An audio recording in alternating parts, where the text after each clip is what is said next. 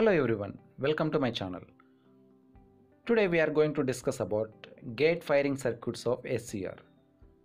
Especially in laboratory, R and RC firing circuits are used. What is the need of gate firing circuits?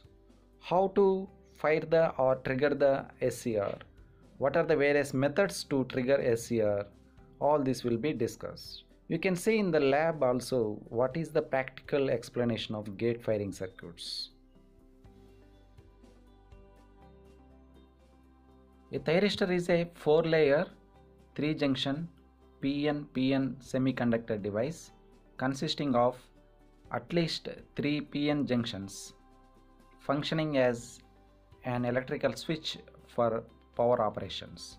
It has basic terminals, namely anode, cathode and the gate. SCRs are the unidirectional devices that can conduct current only in one direction, but triac is bidirectional device. SCRs can be triggered normally only by currents going into the gate as opposed to triacs, which can be triggered normally either by positive or negative current applied to its gate electrode. There are so many thyristor turn-on methods, that is triggering methods. One is forward voltage triggering and second one is gate triggering. Third one is dV by dt triggering, temperature triggering, light triggering. These are the so many methods to turn on thyristor or SCR. Forward voltage triggering occurs when the anode cathode forward voltage is increased with the gate circuit opened.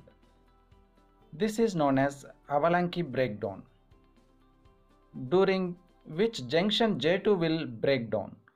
At sufficient voltages, the thyristor changes to its on state with low voltage drop and large forward current.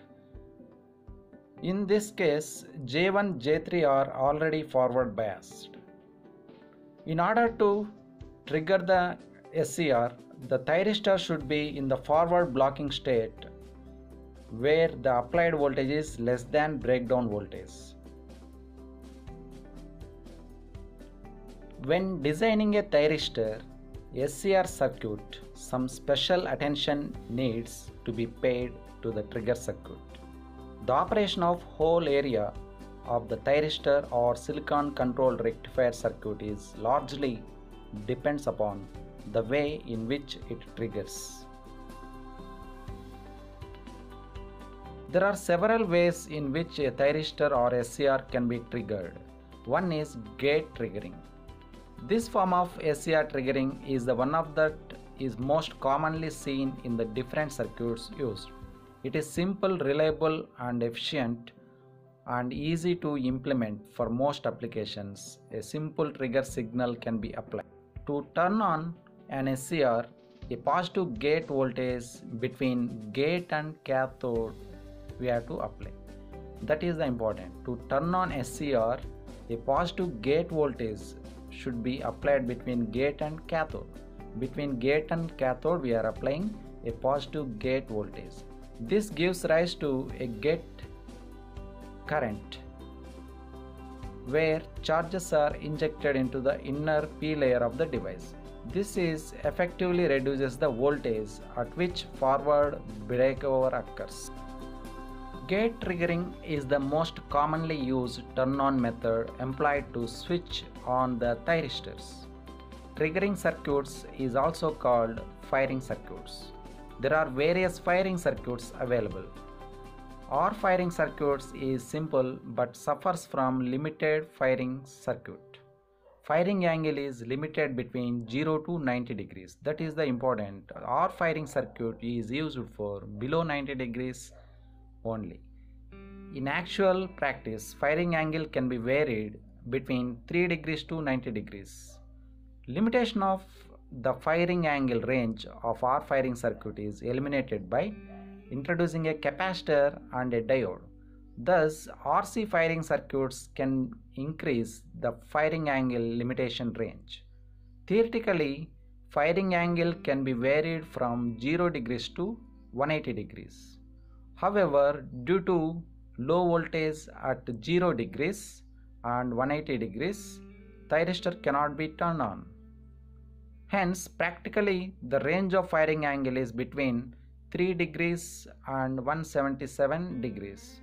Both R and RC firing circuits suffer from following disadvantages. They can be employed in power circuits having only one thyristor. They are capable of open loop control only. Due to lower voltages near 0 degrees to 180 degrees, gate current is small. Especially in RC firing circuit, near 180 degrees, gate current is minimum due to maximum value of resistance R. This will increase the turn-on time, especially for R load. There is some other disadvantage of RC firing circuit. There is no electrical isolation between control circuit and power circuit. However, the circuits are simple and cheap. RC firing circuits is widely used in low power thyristor controllers such as solid state AC regulators for speed control of fans and blowers. RC firing circuits can also access snubber circuits. The load voltage waveform as shown in figure, it can be controlled by varying RV, which varies the resistance in the gate circuit. If RV is increased, the gate current will reach its trigger value IC minimum at a greater value of ES, making the SCR to trigger at a later point ES, positive off cycle. Thus, the trigger angle alpha will increase. The opposite will occur if RV is decreased. Of course, if RV is made large enough, the SCR gate current will never reach IC minimum and the SCR will be remain off. The minimum trigger angle is obtained with RV is equal to 0. Figure shows the RC, that is resistance capacitance half wave trigger circuit. By the RC network, a larger variation in the value of firing angle can be obtained by changing the phase and amplitude of gate current. By varying the resistance RV, the firing angle can be controlled from 0 to 180 degrees. That is the major difference between R and RC firing circuit. R firing circuit used for below 90 degrees only, whereas RC firing circuit used for 0 to 180 degrees firing. In the negative off cycle, the capacitor C charges through diode D2 with the lower plate positive to the peak supply voltage Emax. This capacitor voltage remains constant at negative Emax until supply voltage 0 value. Now the SCR anode voltage passes through 0 and becomes positive.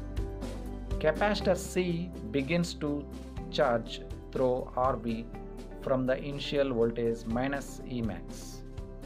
When the capacitor charges to positive voltage equal to gate trigger voltage VGT equal to VG minimum plus VD1, SCR is triggered, and after this the capacitor holds to a small positive voltage as shown in figure.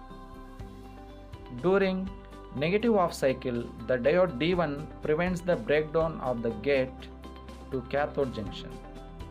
In the range of power frequencies, the RC for 0 output voltage is given by RCV equal to 1.3 T by 2, that equal to 4 by omega, where T equal to 1 by F, that is time period equal to 1 by frequency. This is the practical explanation of RC firing circuit, that is the firing angle is more than 90 degrees you obtained, you can see in this CRO. How to calculate phase angle and all? According to the time period, we can calculate the phase angle. For RC circuit, you can obtain up to maximum 177 degrees. This is the practical kit available in the laboratory to do R and RC firing circuit and observe the waveforms.